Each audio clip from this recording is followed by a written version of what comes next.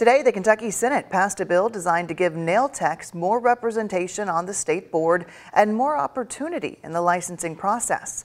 Senate Bill 14 was born from a major push last summer, with nail technicians and salon owners from across the state gathering in Frankfort, asking lawmakers to give them more power to succeed in their industry. The nail techs and salon owners described instances of abuse of power by the state board and discrimination in the licensing process, with applicants forced to test in English even if they don't speak the language.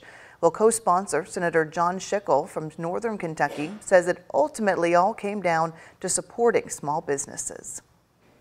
These small businesses, Mr. President, members of the chamber, are in virtually every strip center almost in every city across the Commonwealth of Kentucky.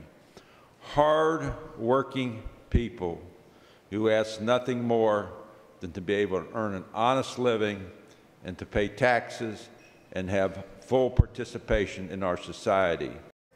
Senate Bill 14 would require the State Cosmetology Board to add a nail technician to the board for more representation and allow retesting. It now heads to the House for consideration.